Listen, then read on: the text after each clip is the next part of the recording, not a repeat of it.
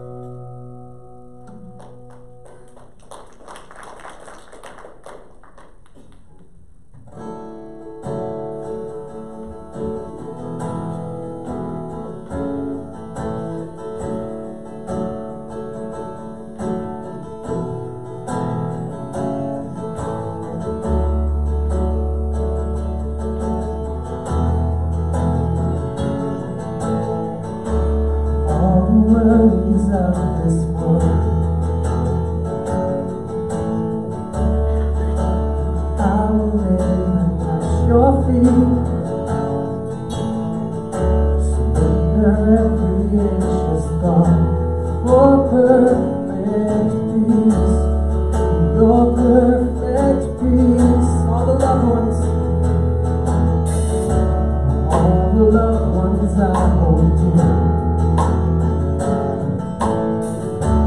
All my hopes and dreams and all my fears, I will choose to trust your name in everything, in everything. I will look up, for there is none above you. I will bow down to tell you that I need you, Jesus, Lord of all. Jesus, Lord of all. I will take you at your word. Jesus, you have taken hold of me. All my life is in your hands. You are my strength. You are my strength. I will look up, for there is none above you. I will bow down to tell you that I need you, Jesus, Lord of all. I will look back and see that you are faithful. I look ahead, believing you are able, Jesus, Lord of all. Jesus, Lord of all.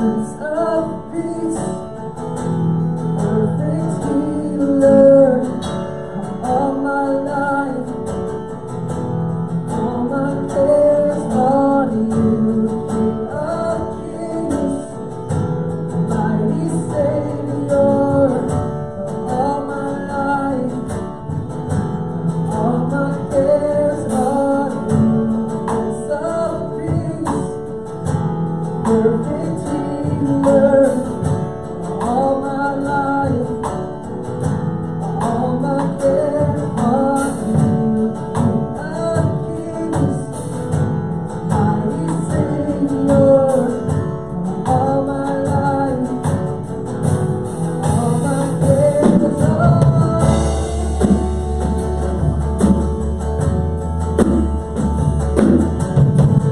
I will look up, for there is none above you. I will bow down to tell you that I need you, Jesus, Lord of all. I will look back and see that you are faithful. I look ahead, believing you are able, Jesus, Lord of all. Jesus, Lord of all. I've got Jesus, Lord of all. Jesus, Lord of all.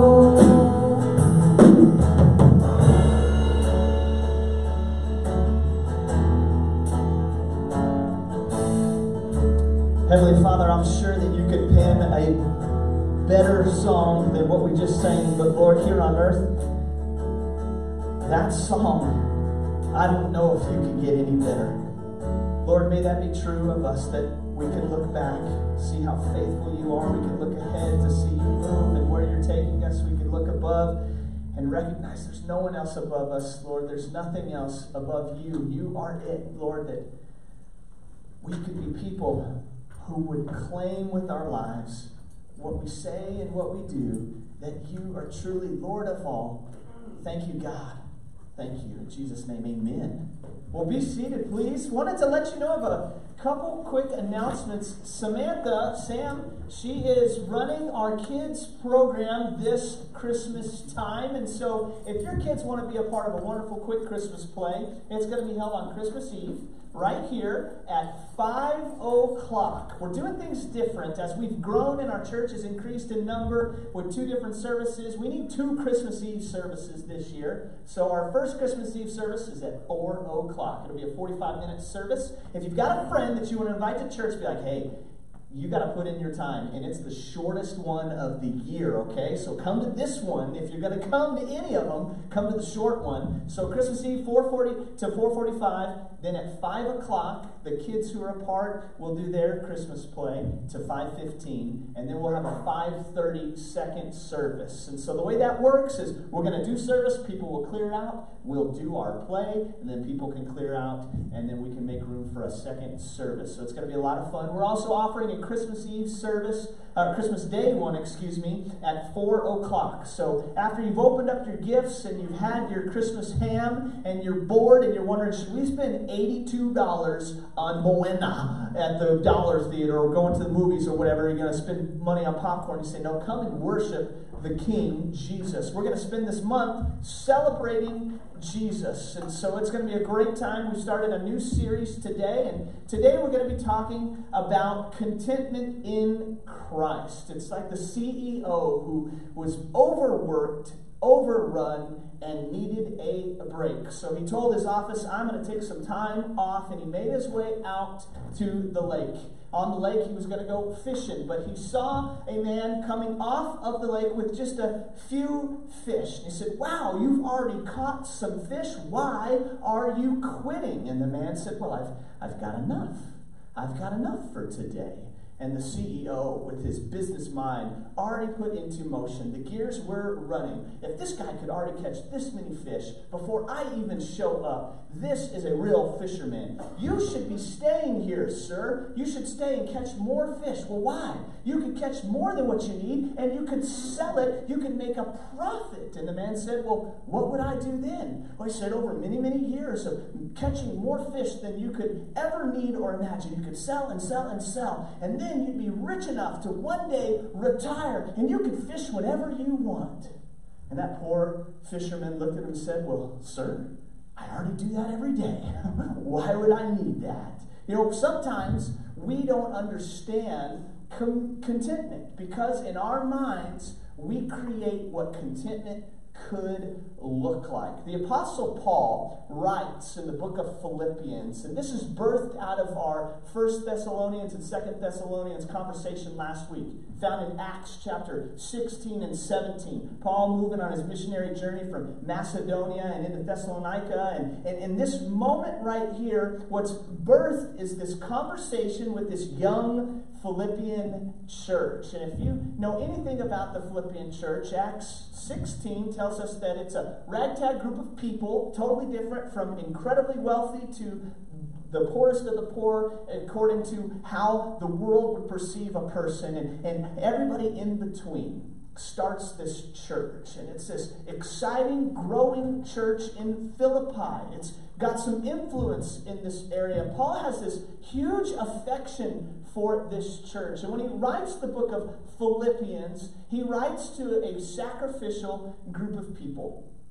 A group of people that have sacrificed their time, their talent, and their treasure for the kingdom of God. And Philippians is a great book about joy and contentment that's found in Christ. You know, we're in the holiday season right now. There's a lot of things to be discontent about. I mean, you can go to the mall and try and take your family picture, and you can force your little 2-year-old on the lap with a strange man with a beard that smells of cigarettes and coffee and say, smile, and have a Christmas card moment, right? And you can get on Facebook and you can look and see on your friends' social media accounts all the fun that they are having and the deals on Amazon Prime that they found that you missed out on. And it's a busy season. You're trying to just keep up with office parties and friends, and you're hearing about what other people are getting their kids for Christmas, or maybe it's a lonely time of year for you. You're hoping for someone to share Christmas with, or it reminds you of a person that you've lost in your life, and every time the holidays hit, people are singing joy to the world, and you're thinking, not for me today. It reminds me of the one that I miss the most here on earth. And we can become discontent during a season that we're supposed to really be celebrating something. Discontentment, it's always rooted in several different indicators. When we are discontent, we usually are grumbling, we're complaining, we've got fear and anxiety that are gripping us. When we're discontent, we live our lives out of those motivations, out of anxiety that bubbles up from the fear of not achieving, or the fear of not getting what we think we ought to get, what we feel like we deserve. And so we break the bank at Christmas time to try and appease our fears and our anxieties. We charge Christmas. We try our best to be content, and we try it out of our own power. And Paul writes to this church that I think they had some struggles going on. Maybe some of the poorer people in this church were looking up to the wealthy, the really wealthy ones who were really giving to this church and charging it. And the wealthiest person, Lydia, that we know of in this church, she was able to travel back and forth from the east. She had 2 homes. She had her home and a vacation home and a work home. She was always going back and forth. And so it could have been easy for this group of people to become discontent. And so I believe Paul pens chapter 4 for this Philippian group, as well as us today, to help us understand where contentment comes from. And it's only found in Christ. It's not in getting that nice watch during the holidays, the one that you can show off that people think, wow, that should be an investment. You're wearing an investment, and where people can compliment that watch. It's not in the new pair of shoes or the new purse that you get. The contentment's not going to be found in getting things. It's only found in the giver, Jesus Christ. And so let's look at Philippians chapter 4 with me real quick. I want to focus in on a couple verses.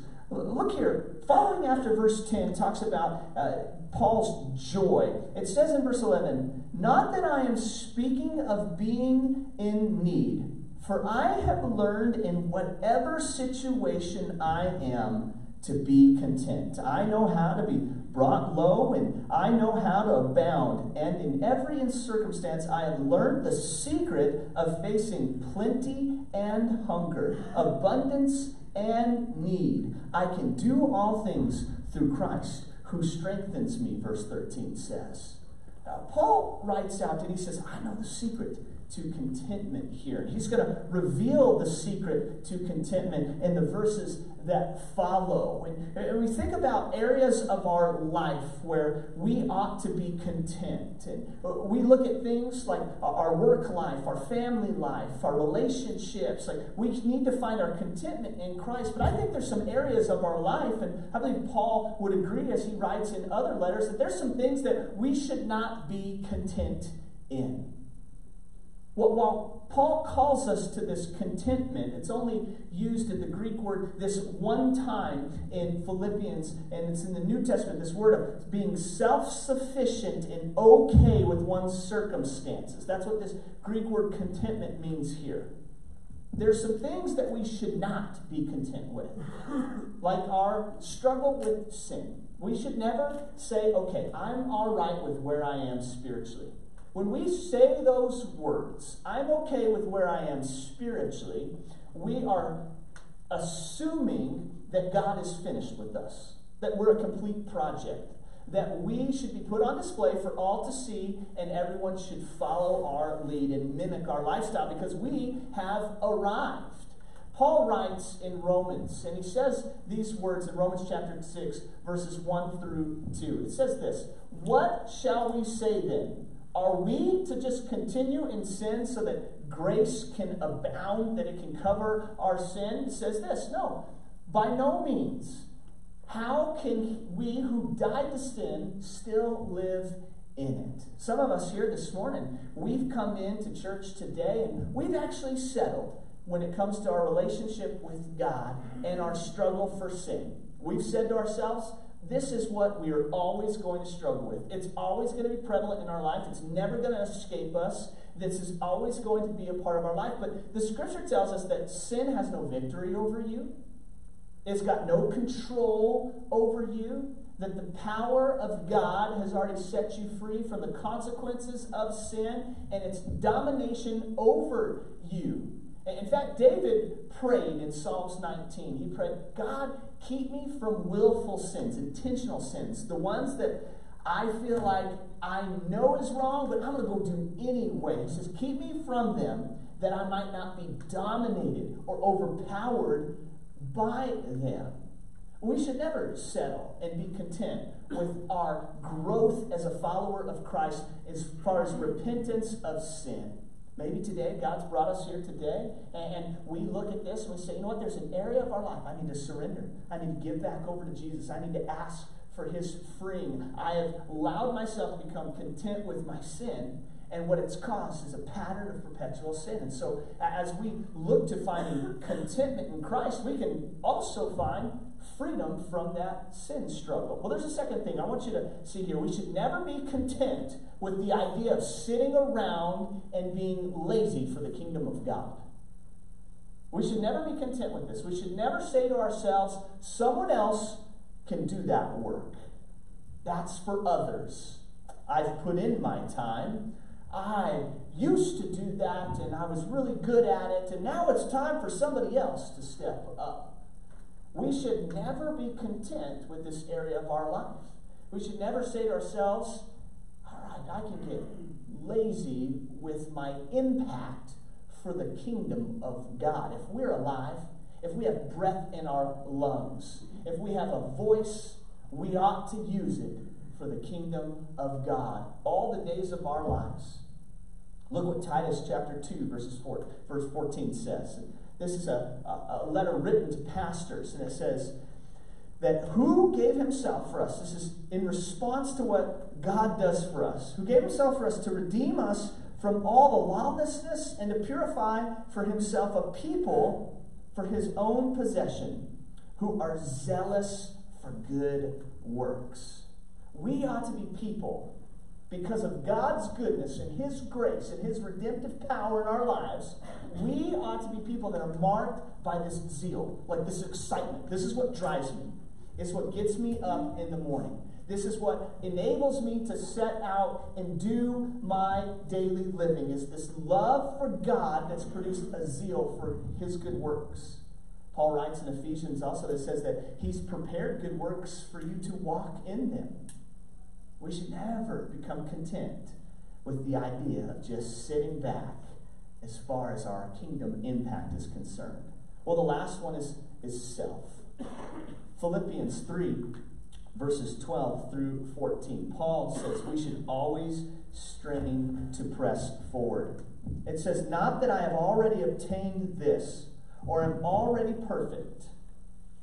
Paul is saying, myself, I don't see myself as perfect.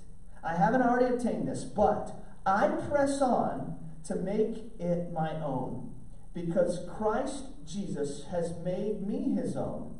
Brothers, I do not consider that I have made it my own. But one thing I do, forgetting what lies behind and straining forward to what lies ahead, I press on towards the goal for the prize of the upward call of God in Christ Jesus. Paul wants to keep pressing forward, to continuing to grow. God calls each of us to have that same desire in our hearts. And it's hard during the holiday season, right? Because there's all kinds of contentment issues that can creep up into our lives.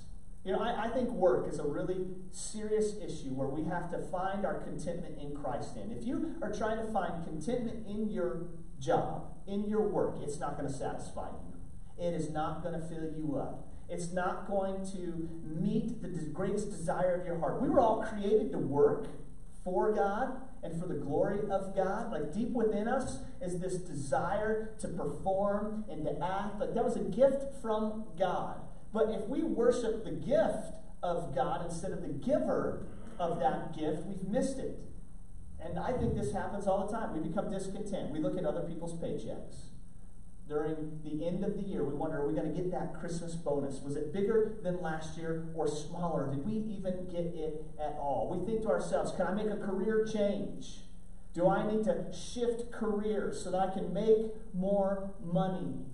We feel like we're the only ones doing anything at work, and we become discontent, and we struggle with this because we feel like we're carrying the whole load while everybody else floats and rides on our coattails. And so we become discontent, and it overflows into our relationships, right? We talk to our best friend on the phone, or we get connected with our roommate, or we're at the coffee shop, or we're talking to our spouse, and we just do a data dump from the day of all the things that we're discontent in about our work life. Well, our worth, we can become discontent in our worth. It's usually attached to how much money we make, or who we spend our time with, who will associate with us, who will invite us to a Christmas party. Will we be left out? And we become discontent with our work, and we think we are lesser than. We forget that we're fearfully and wonderfully made by a perfect God who didn't mess up when he made us. He made each of us as a perfect 10, that we, in his eyes, are exactly how he created us to be. And he loved each of us enough.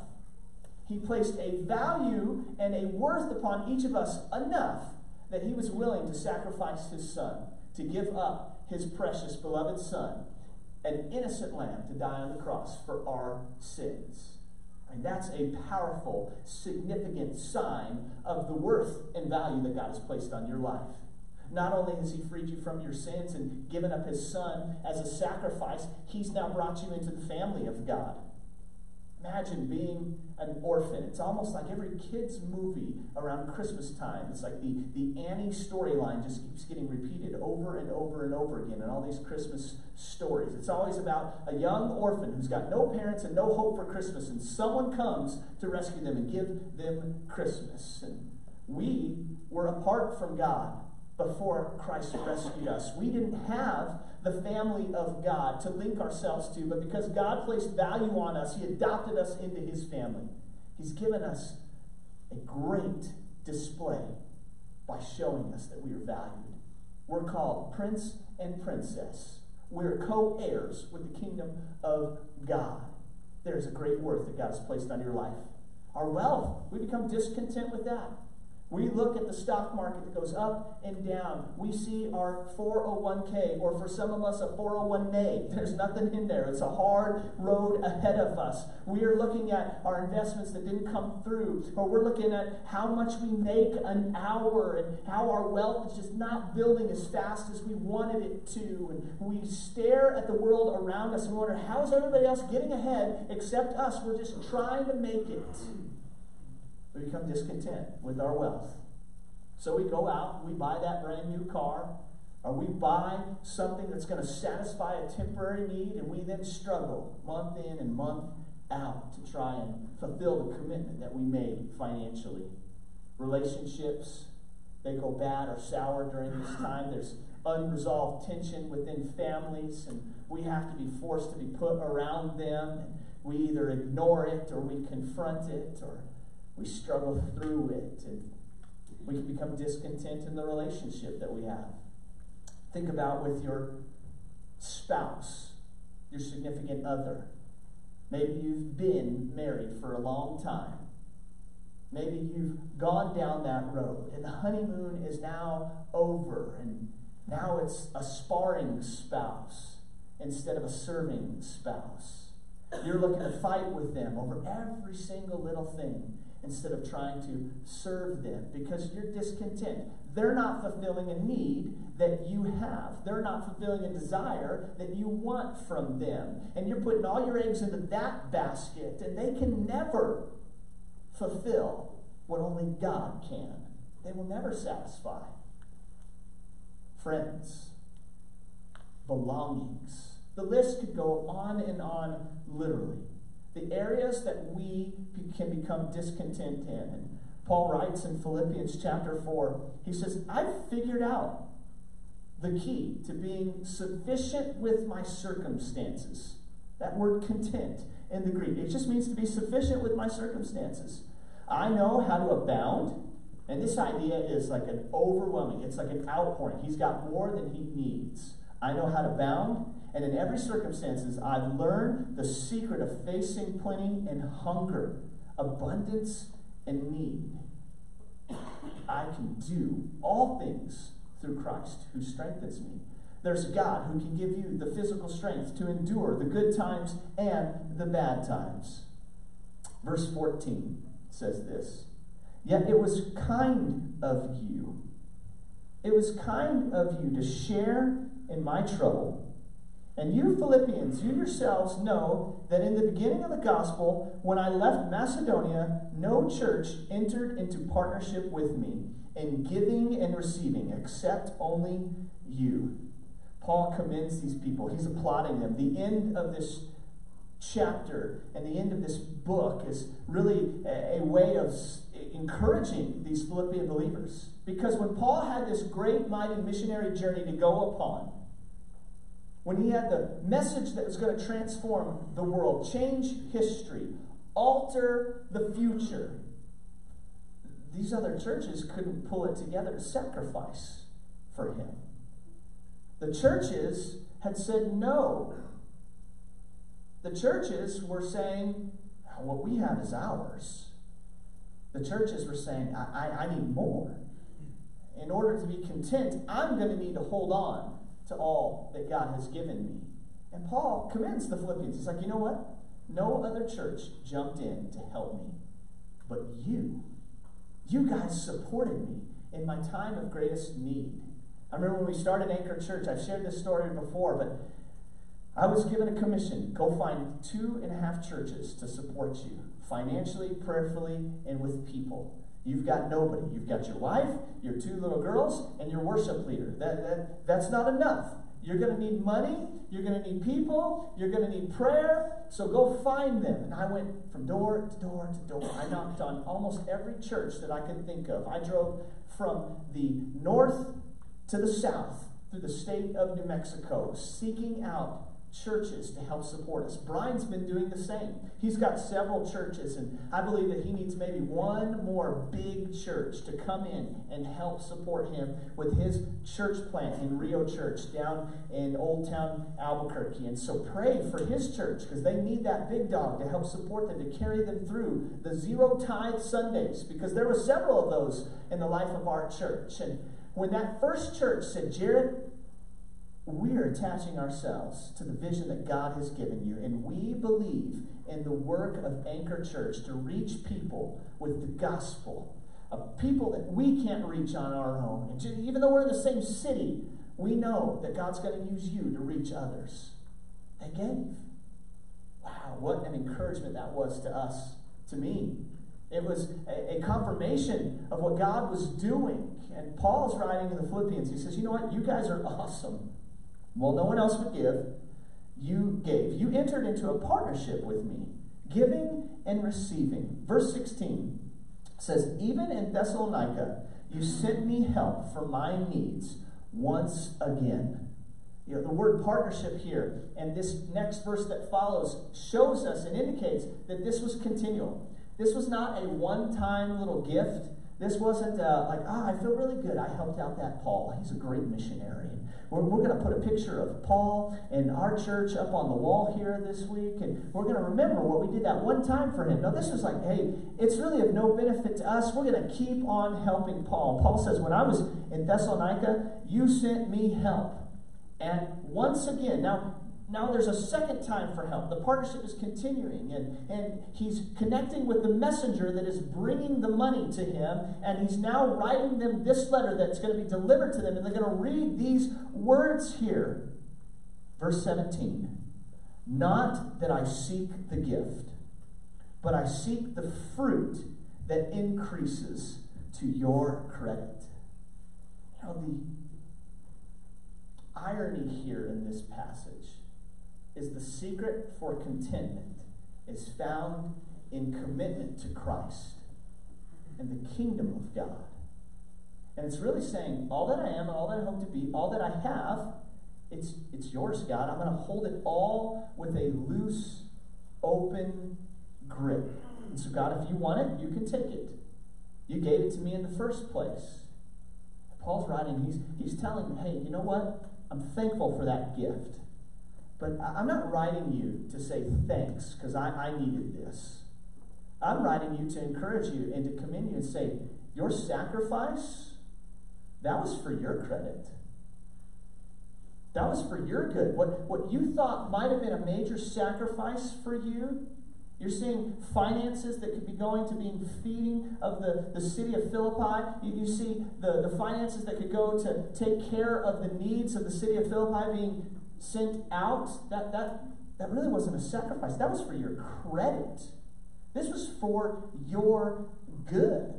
When you give to the kingdom of God, it's hard. You're like attached to that money. And you would say, I need that money to find contentment because the money buys me things or it buys me experiences.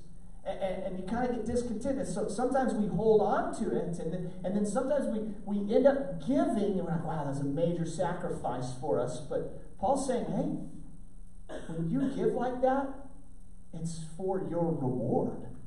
It's to your credit. I'm not asking you to give for me. I'm actually asking you to give to enjoy the blessing of giving. Proverbs 11, verses 24 through 25 here. Can you pull it up for me on the screen? Look what Proverbs 11, verses 24 and 25 say. It says, one gives freely, yet grows all the richer. Another withholds what he should give and only suffers in want. Have you ever had a season where you're holding on to your finances and you're not giving to the kingdom of God? And have you found yourself just wanting more and more and more? I need it. I got to get to the next paycheck. I got to pay off the credit card. I got to pay this down. And I would like to get something else though. When I get this taken care of, then I'll start to give. But that day never comes because you're never satisfied, the scriptures say. But verse 25 says, whoever brings blessing will be enriched, and the one who waters will himself be watered. Paul is writing to the Philippians and saying it's for your credit, because if you give freely and sacrificially, and you are content with what you have and the remainder, you are going to see God's abundant blessing poured out upon you. You're going to see that all your needs are going to be met according to his glorious riches that are in Christ Jesus. Let's keep reading in Philippians. Philippians chapter 4, page 982 on the free Bibles that we give out. Verse 18 says, I have received full payment and more. I am well supplied, having received from Epaphroditus the gifts that you sent. Just think about that, by the way. Epaphroditus, he's the messenger. He's the gift bringer from the town of Philippi. He's the representative. Like, you got to imagine Philippi's trucking, and he doesn't have an armored vehicle, right? He's walking around with a wad of cash, and he's thinking, am I ever going to get robbed? What's going to happen? And he's all alone. There's no crew with him. There's no entourage. There's no backup coming right here, but he brings the gift. And he says, I've received in full payment. I'm well supplied, having received from Epaphroditus the gifts you sent, a fragrant offering. Paul uses this metaphor to go back to Genesis and back to the beginning. The Old Testament sacrifice that would be a sacrifice of offering to the Lord, a burnt offering to the Lord. And that sacrifice that was pure and done correctly, God called that an aroma that was pleasing to him. He's using this as a metaphor to say when you give, it's just like a pleasing aroma, a sacrifice acceptable and pleasing to God. And my God will supply every need of yours according to his glorious riches in Christ Jesus. To our God and Father be the glory forever and ever. Amen. Paul says that for you who give to the kingdom and the work of God, you're going to be blessed beyond what you could even ever imagine. And it's going to be a blessing that is according to his glorious riches. Now, before you think that this is a lotto ticket and this is the best way to score big on the Powerball and this is the way to tap into the retirement investments that God has stored up for you, okay, this is not a scratch ticket to get rich quick. All right? The context of all of this is ministry. It's a heavenly riches and heavenly blessing that we can experience here on earth. And oftentimes, that can be monetarily, and it can also be spiritual. Every time you give and you do a good work for the kingdom of God, you're storing up for yourselves treasures in heaven. And the God who receives that gift as a pleasing aroma, who says this person is content with the circumstances that surround them, that they are willing to not hold on and to hoard everything that they've got to try and get more, but they live a lifestyle that gives freely. That person will be blessed according to my glorious riches. There's a few Greek prepositions in the New Testament. And there's a way to describe this concept according to the Greek prepositions, okay? So there's apo, ek, and katea. And these three Greek prepositions, they have this concept of saying, one is away from. You know, if you look at this verse of Scripture in verse 19, it says, according to, you might think of out of or away from. That's how it's translated to give us this according to. And so this idea is that it's apart from you. That's the first Greek preposition, okay? The second one is, it's just like this. I took the money out of the wallet. There's another concept here in the Greek language, that I'm taking the money out of the wallet and giving that to you. That's out of. This is away from. It's not with me. Out of. But the third one that we see here in Philippians 4:19, it's according to. It's according to. So it's not just out of God's riches. It's according to the wealth of God's riches. It's the difference between getting a 20 out of the wallet and having access to the wallet. What Paul writes here, he says that my God will meet all of your needs according to his entire kingdom, heavenly wealth. That is significant. It's similar in our mind, like the difference between car payments and a purchase. Like the weight of debt that surrounds us when we buy a car and we make payments on that car, and every single month we're just paying out of. Versus the one who says, okay, I can just buy the car. And so God is saying, you want to be content. Do you want to know the secret of contentment? It's to live a life that trusts him with everything. Every aspect of your life. And Paul uses a financial example here because we're attached to our money. We're thinking about student loans we have to pay off, and kids' college that we want to save for, and a new coat because our kids have grown out of last year's coat. And we're thinking about that vacation that we desperately want to take next year. we're consumed oftentimes and driven by our finances. So Paul says, you want to know the secret of this kind of contentment that can be given to you, where you're satisfied with the circumstances around you? It's to give freely, to open your life up to God with an open hand, including your finances. You know, my family, we've reaped the joy and the benefit of being taught that tithing, being generous, that is a joy. It's not a have to.